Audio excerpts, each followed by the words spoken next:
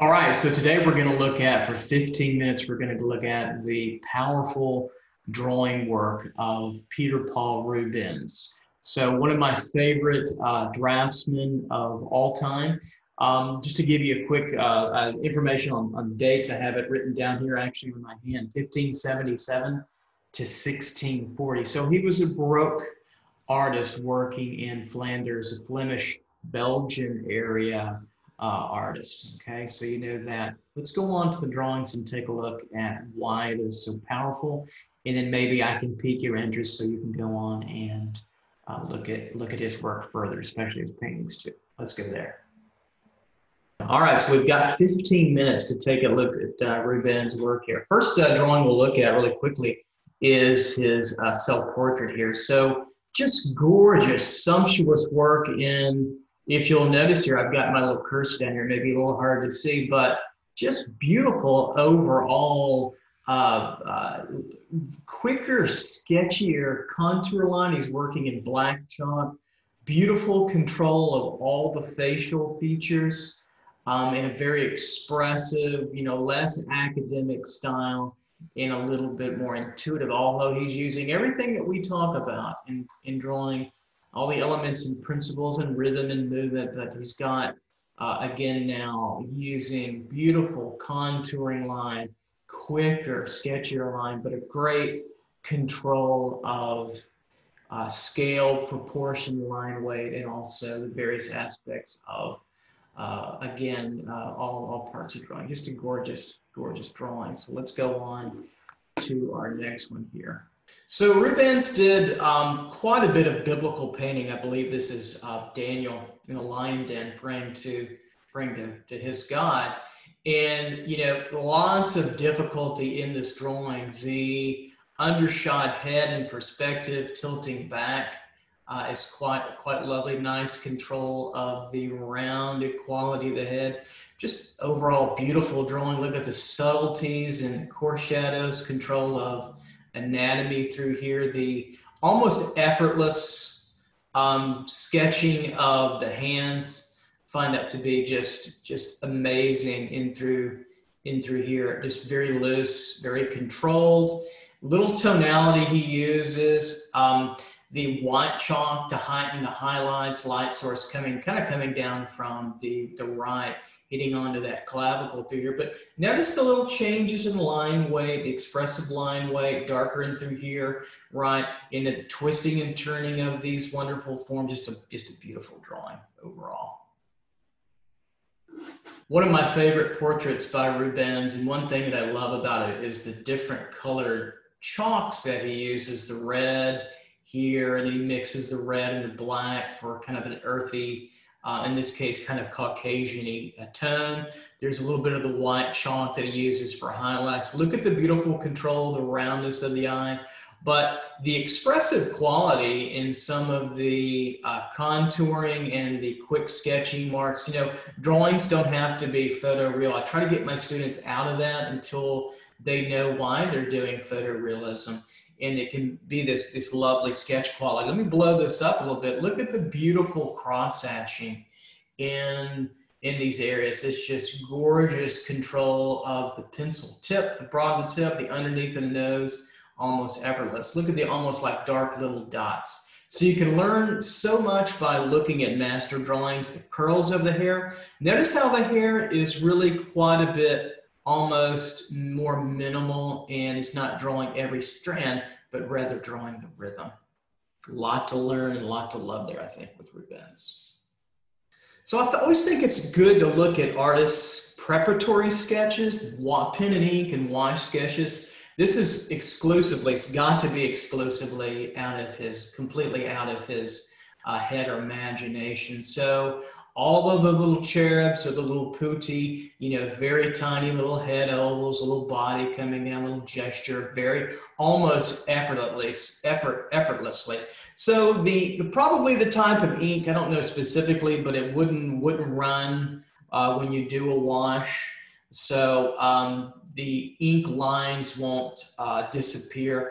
So probably the line work is done first, and then the wash comes on top of it. And a lot of times the wash is only 2 or 3 values. There's a darker value, there's a middle tone value, and there's in a very subtle lighter value, like you see with the kind of the Virgin Mary here in probably what is Jesus in here looking down at cherubs and angels. Also composition, look at the beautiful flow that it's all laid out. So really gorgeous kind of celestial preparatory drawing.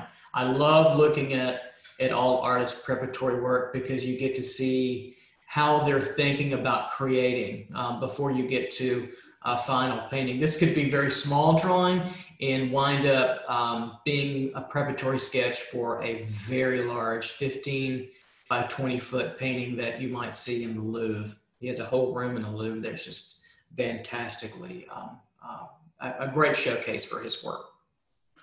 So you don't want to forget about too, not just drawing figures, but drawing all of life. This beautiful, sumptuous landscape has so much wonderful art going on. Not only the cylinders of the tree trunk, as we're talking about drawing practice, look how curved they are. Look how he emphasizes over here the curvature of the contouring line, even in nature, right?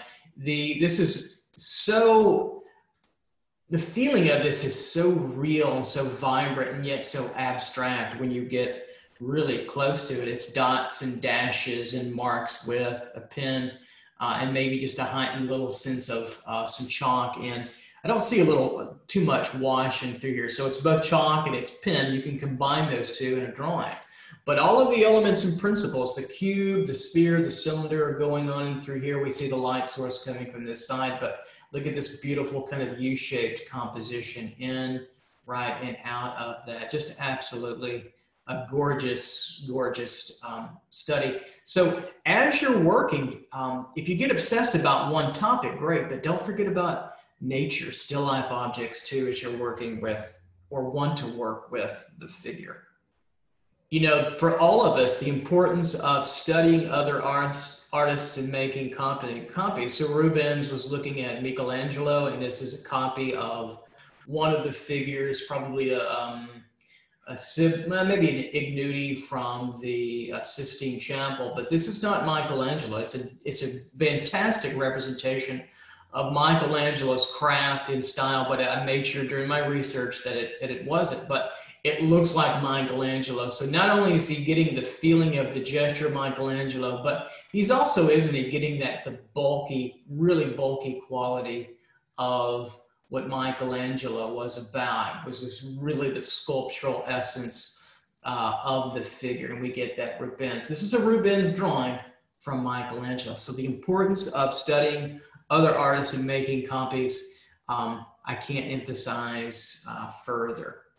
Some of my favorite drawings from Rubens are just his portraits, the control, the likeness, the use of anatomy, and this shorthand style, if you will, of drawing. It's really almost borrowed from Velázquez, who knew Rubens. They were contemporary, and I'll show you Velázquez soon enough. But the symbolism, he's not trying to get everything perfect. See how loose this is, but yet realistic, the control, the quick loose line, the darker little dots and dashes that make up a beautiful portrait. He's gotten all that. Then he tightens up really at the face. So the tightest part of the drawing really happens in the facial features, probably in the eye and in the nose. And look how loose the hair is. The hair is barely there, just a mass with some dark right underneath. So a lot to learn here about controlling the craft of drawing. As a matter of fact, if you really want to learn to draw well, partially from just drawing is to draw from your heroes, your antecedents, your masters. And that's how artists trained at that time. Rubens talked about at length training from not the live model, but copies and studies from the Louvre, from the Prado, from Italy, etc., where he could get to. So Uffizi, and so on. And then lastly, we'll end with this just beautiful portrait. One of my favorites from him, very soft, very delicate. All the head structures there, the cranium, back here, coming over in through here, side plane of the head, roughly right in through their jawline. Whoops, jawline over here, right? Chin, really lovely, just beautiful craftsmanship in the eyes, the beautiful rounded eyes. Look at the eyelashes, just barely indicated there, but it's this, one of my favorite areas, this beautiful hatched line work that he has. Let me blow that up some so you can see that even more. I mean, it just doesn't get much better than that. Also notice the difference in chalks, right? From a red chalk here, a black chalk here under the nose, little absolute darks to separate the structure of the head further. And then also, I get a lot of comments about hair. Take a look at hair, it's barely there. He's just giving you an indication of the curls, right?